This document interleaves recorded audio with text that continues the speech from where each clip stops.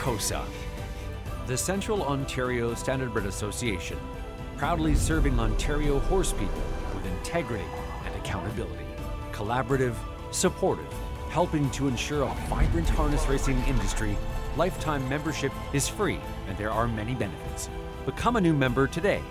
COSA, representing the interests of horse people racing at Ontario racetracks. To find out more, visit cosaonline.com.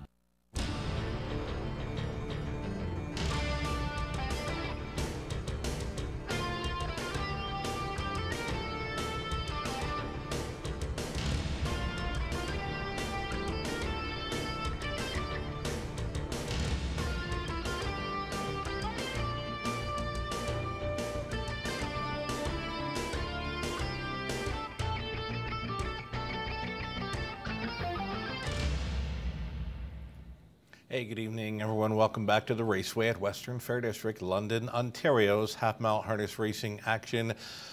Track announcer Shannon Sugar Doyle with you, setting up the action for this evening. 11 races and beautiful, beautiful fall weather conditions here in the Forest City of Ontario.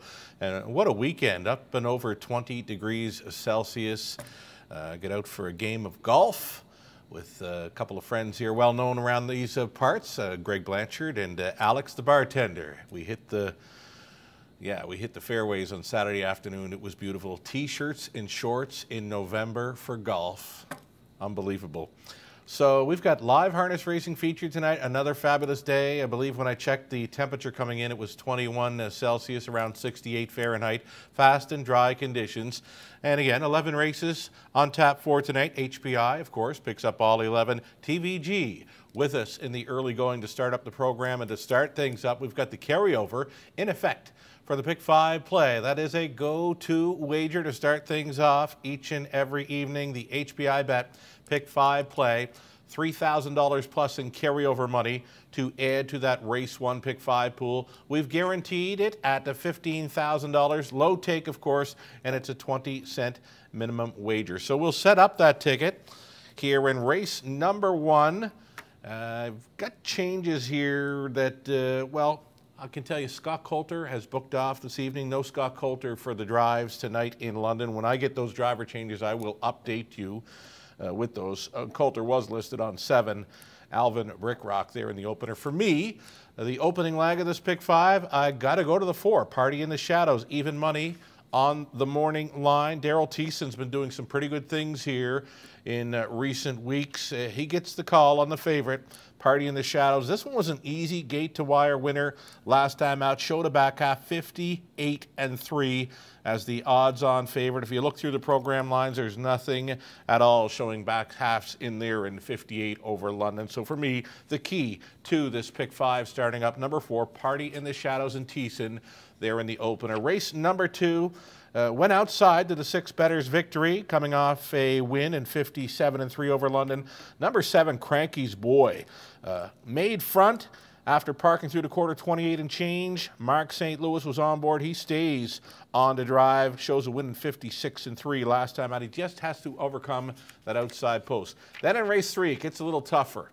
A group of trotters for race 3, and it's where I'm suggesting maybe the all button will look good in play there for the third race.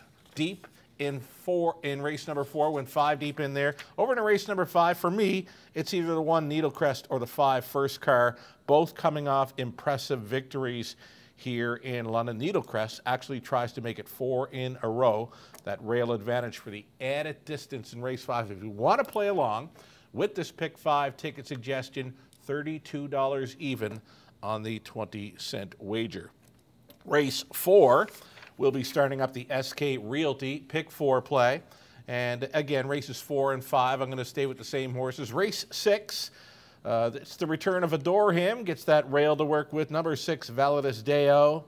Validus Deo looks like a key player there for Team St. Louis in the Preferred 3 event. Definitely one to factor into leg 3 of the early Pick 4. Went to the 1, 7, and 8 Malpine Hammer. It's got a 2-race win streak there for Ryan Clements. Daryl Thiessen with the catch driving assignment tonight.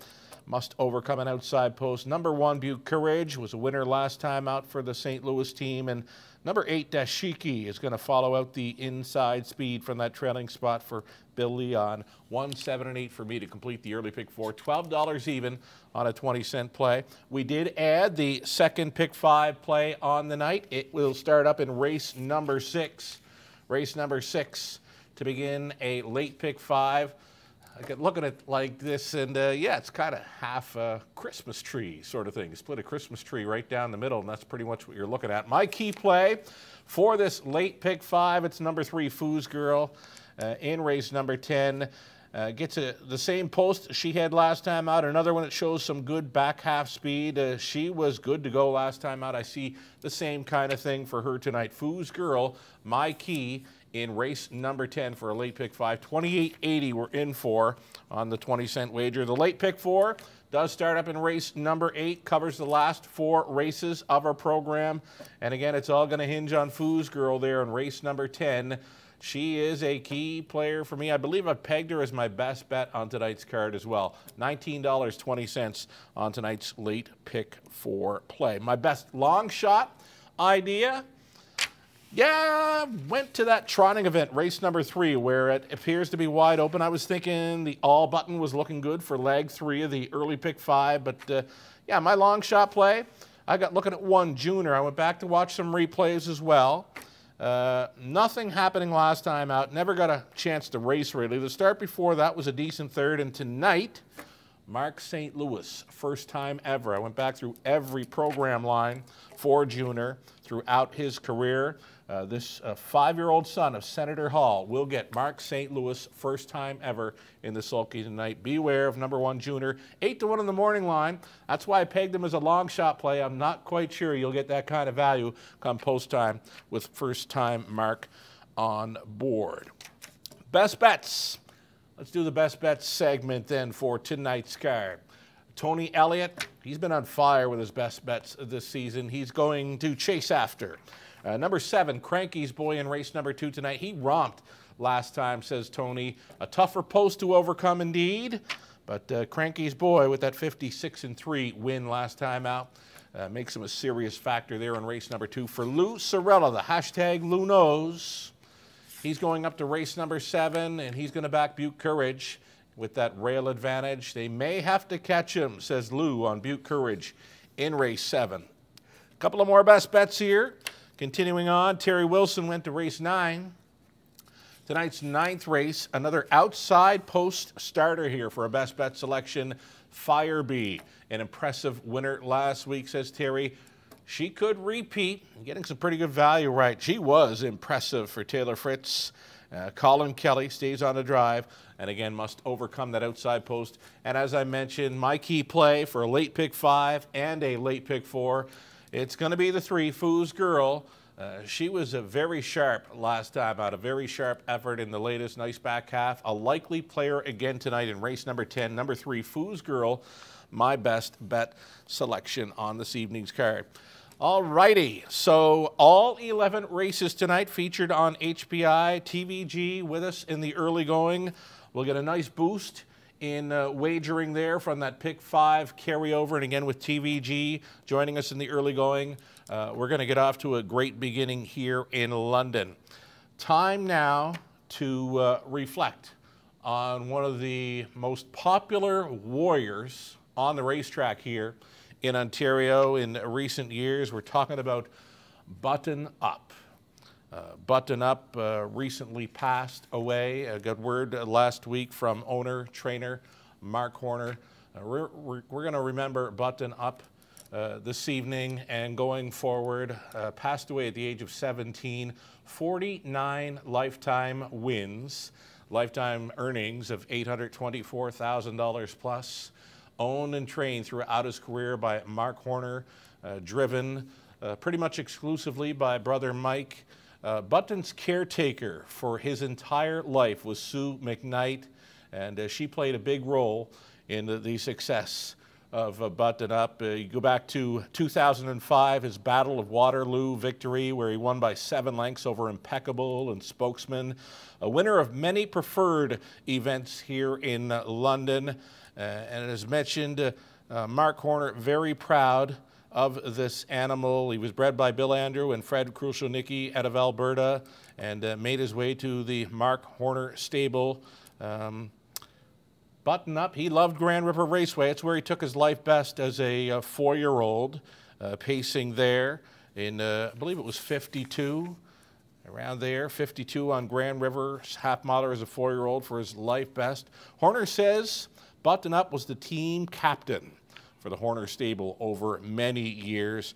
And very proud to add that Button Up was undefeated on Industry Day, dating back to his battle victory in 2005, then won preferred events there in 2007, 2010, 2012.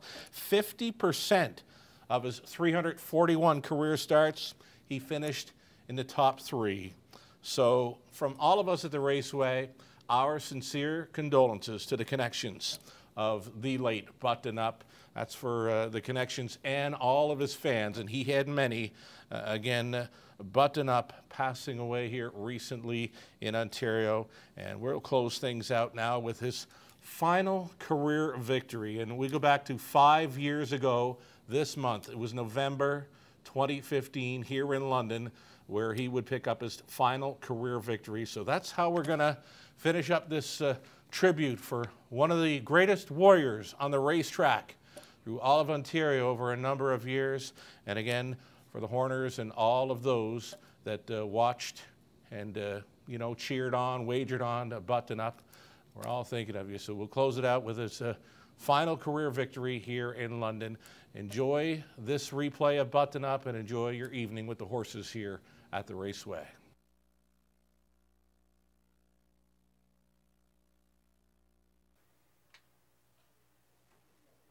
Gate picking up speed. Here they come.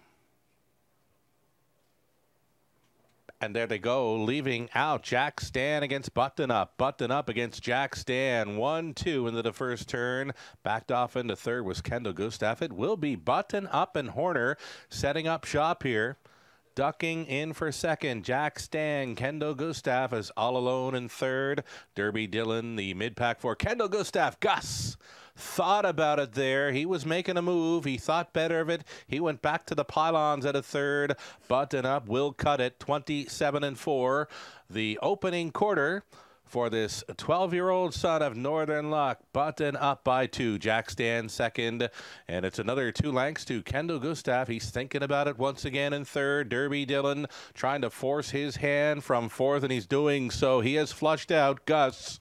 Kendall Gustav now to go first up against Button Up. Jack Stan is pocket riding. Derby Dillon outside there in fourth. Following that cover in fifth was Bally. Staying inside was Lawman, Rain, and the trailer Monster-in-Law. 56-4 was the halftime. Button Up is still the one. Kendall Gustav is trying to win it right now. He's being asked to pick it up as they move on by the 5/8.